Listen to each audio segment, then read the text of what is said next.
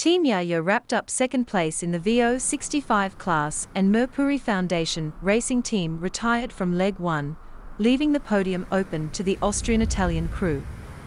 As Paul Meilhat's Biotherm, in 4th place, and Benjamin Dutreux's GUYOT Enthronement Team Europe, in 5th place, completed the IMOCA rankings overnight. The Dutch Team JAJO earned a strong second-place finish in the Ocean Race VO65 Sprint, behind Poland's WindWhisper racing team, who had finished earlier on Saturday with an impressive VO65 class victory. Dutch skipper Jelmer van Beek led his team across the finishing line for a leg time of 6 days 4 hours 52 minutes 52 seconds. We struggled a little bit in the first part of the race, we couldn't keep up with the others, but when we came out of Gibraltar we were getting better and better, sail changes were better, we sailing sharper, Van Beek said. We can always find a little bit more speed, get a little quicker, but we are happy with a second-place finish.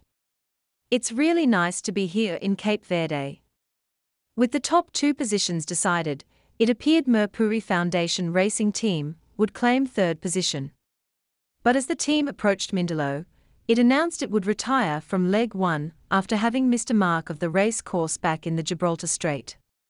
Observant fans of the race tracker will recall the Mirpuri Foundation Racing Team boat traced a course to the south of, and into, an exclusion zone, which was also designated as a mark of the race course. By not correcting the error, the team would not have scored points for its efforts in stage 1 of the race, and elected to retire from the leg before finishing. A statement from the team read, "Technical issues on board resulted in us failing to leave the South Gibraltar exclusion zone to port as per the racing instructions. As we have missed a mark of the course, the team has made the decision to retire from leg 1 of the Ocean Race VO65 Sprint 2023. We are very disappointed for this," admitted skipper Antonio Fontes. "But the crew has done an amazing job getting us out of the Mediterranean in very hard conditions. Then we had the super fast sailing conditions in the Atlantic, and it was a lot of fun racing from Gibraltar to here." The retirement opened the door to a podium finish for Austrian Ocean Racing powered by Team Genoa, who were the last team enter the Ocean Race VO65 Sprint, and only arrived in the start port of Alicante days before the beginning of the event. The 4th VO65 to finish was the Lithuanian-flagged Ambersail 2, arriving on Sunday morning. That leaves Viva Mexico as the only team still racing. Skipper Eric Brockman and his team is still 600 miles away from Cape Verde after stopping in the Spanish port of Almeria to make changes to their mainsail. With the podium positions decided overnight Friday night, Team Holcim PRB, 11th hour racing team, Team Malaysia Paul Meilhat's Biotherm team, has been racing to collect 1 extra point over GUYOT Enthronement Team Europe. On Saturday night, the team crossed the finishing line at 23 hours 47 minutes and 40 seconds to secure 4th place. "Wow!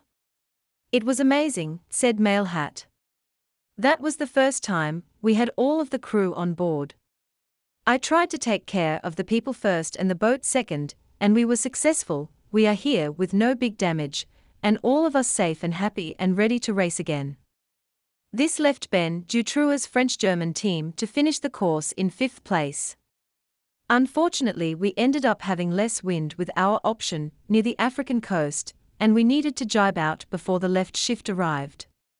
We knew that we played some risk there, but it hit us very hard," wrote Robert Stanjek on board GUYOT Enthronement Team Europe, as the team was flying on foils during the final run to Cape Verde. "So we had to regroup and define what we want to achieve in the last 2 days of leg 1. We shifted our focus on practicing and getting things ready for leg 2. At the moment we are flying with 24 knots downwind in a pleasant sea towards the finish. Can't wait to get a cold beer." At 2:20 local time early on Sunday morning, he would get his wish, with GUYOT Environment Team Europe across the finish line to complete the IMOCA results for leg 1. There is no import race in Cape Verde. As a short stopover, teams are highly restricted in how they can operate, with all work on board to be completed by the sailing team. The start of Leg 2 to Cape Town is scheduled for Wednesday, the 25th of January, at 17:10 local time. Leg 1 rankings at 1200 UTC, the 22nd of January 2023. IMOCA 1. Team Holcim PRB, winner Leg 1, finished 5 days 11 hours 01 minute 59 seconds. 2. 11th Hour Racing Team, finished 5 days 13 hours 50 minutes 45 seconds. 3. Team Malaysia, finished 5 days 16 hours 35 minutes 21 seconds. 4. Biotherm, finished 6 days 8 hours 47 minutes. 5. Guide Environment Team Europe, finished 6 days 12 hours 20 minutes 37 seconds. VO65 1. WindWhisper Racing, finished 5 days 16 hours 35 minutes 21 seconds. 2. Team JAJO, finished 6 days 4 hours 52 minutes 52 seconds. 3. Austrian Ocean Racing Team Genoa, finished 6 days 19 hours 13 minutes 54 seconds. 4. Ambersail 2, finished 6 days 21 hours 49 minutes 4 seconds. 5. Viva Mexico, 690.7 miles to leader. 6. Mirpuri Foundation Racing Team retired from Leg.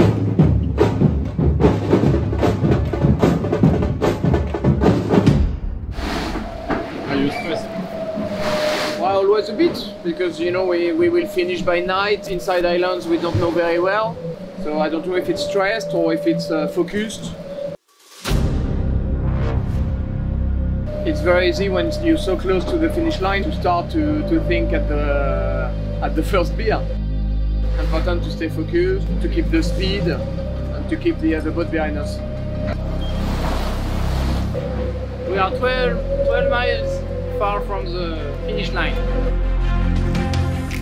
The last few miles are always long because you want to celebrate and to have a good moment, and you can't, you have to stay focused until the line.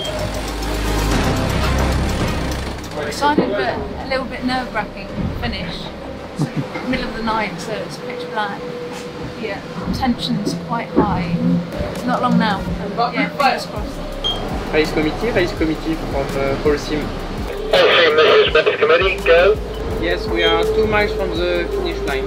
Thank you, standing by, we have you inside.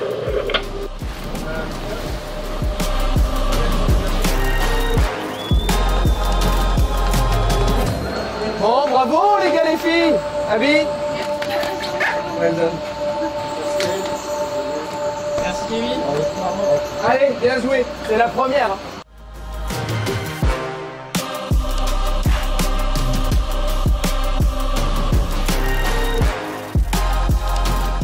It's a good way to start the race. There's 7 legs, so the first one's gone well. Obviously a welcome like this makes it feel good, but no, it's been a great race. We're happy with how we did, and looking forward to the next one, but not going to get too excited yet because it's only the beginning. We're here to win the Ocean Race, not Leg 1.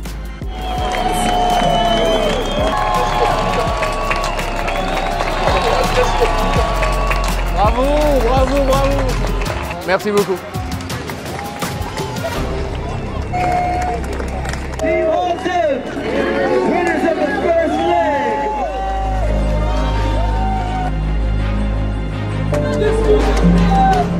Sleep, something to eat, like some fresh food and a beer. Cheers.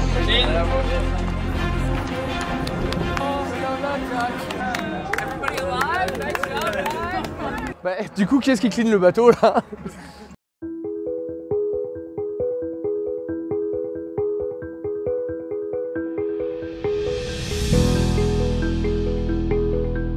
Happy to see them, very happy.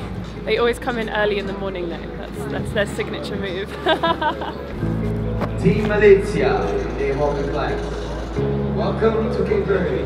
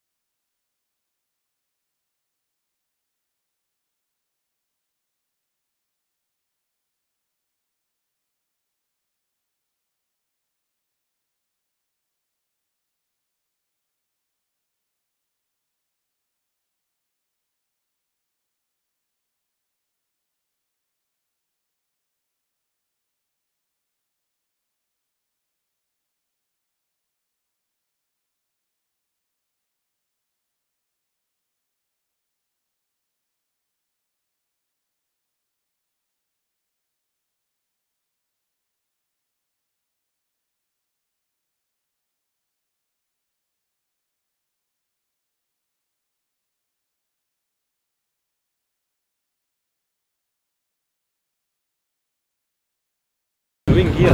I didn't sign for that. You know? Expected then, yeah.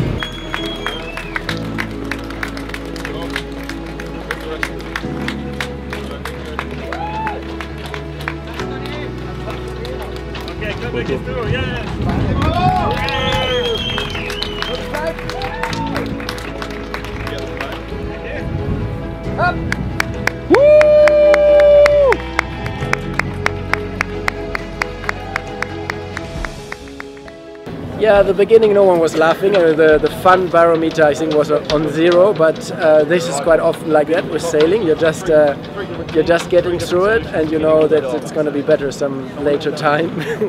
But it was really tough at the beginning. So about the boat, firstly, really impressed actually. You know, we managed to catch up with these front couple of guys after they managed to take a bit of a lead of us in Gibraltar, so that's really promising for the next few legs. I think we were all really excited to see that on the boat. You know, we were just flying along and it felt super nice, super easy to get going, and yeah, really happy about that. The rankings, you know, third is, you know, it's a good consistent start. I think it's there's things to work on. We can still be, I think we can work our way up to #1 at some point. The first leg of the Ocean Race was super good, very positive. We worked amazing together as a team. Hola. Hola. My feelings about the boat are in between love and hate, because it was really tough at the beginning, so it was more hate at the beginning.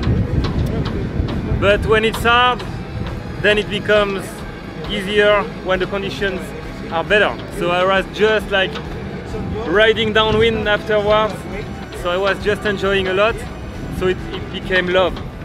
And it's always better to finish with love. A good start into this new adventure, and yeah, we really found some fun in the last 48 hours, sailing downwind and finding the speed. Nice energies on board, and I think it was a great beginning. Super ambiance avec l'équipage, c'est agréable de naviguer avec des gens qui ont tout le temps le sourire. I think the adventure that is going to come now is going to be intense and beautiful.